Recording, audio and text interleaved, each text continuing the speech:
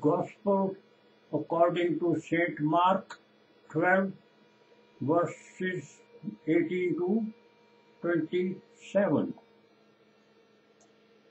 Some Sadducees who say there is no resurrection came to Jesus and put this question to him, saying, Teacher, Moses wrote for us, if someone's brother dies, leaving a wife but no child, his brother must take the wife and raise up descendants for his brother. Now, there were 7 brothers. The first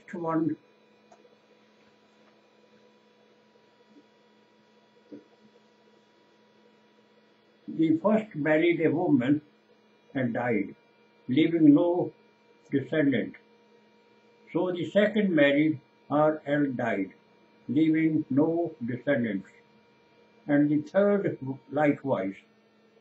And the 7 left no descendant.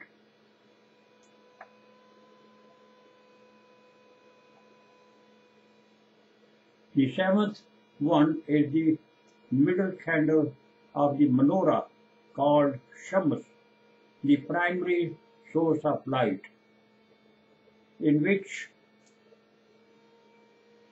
everyone is solitary, but bound by his word, enjoying Storge Divine Love, in which, although they are solitary, but of one accord. Mary Magdalene enjoyed that love after she was set free of the moral laws, the 7 candles of the Menorah, or no rituals, as she became Christ too. The brethren of Christ, Thomas, were known as Christ because they were capable of preaching the gospel from their own hearts and not from any book, which finished with John the Baptist, Luke 16 verse 16. Law and prophets were till John. Last of all, if the woman also died, or her ego was burned to ashes, and she became the Son of God, the Christ. At the resurrection, when they arise, whose wife will she be? For all 7 had been married to her. Jesus said to them, Are you not misled, because you do not know the Scriptures or the power of God?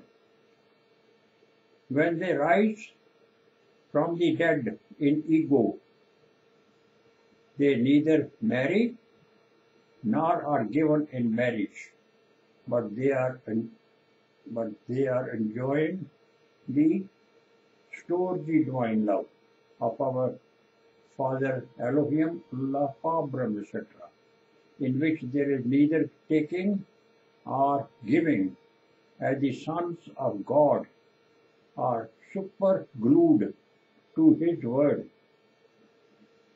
This is corruption, like the angels in heaven.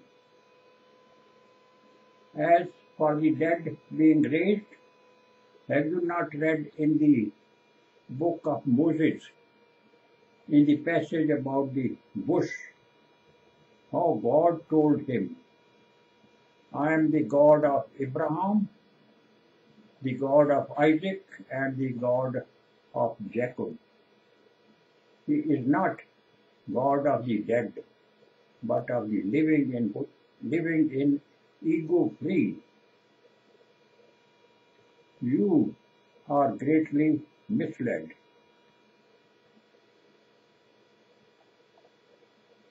our Father God blesses everyone in agape, unconditional divine love. Amen.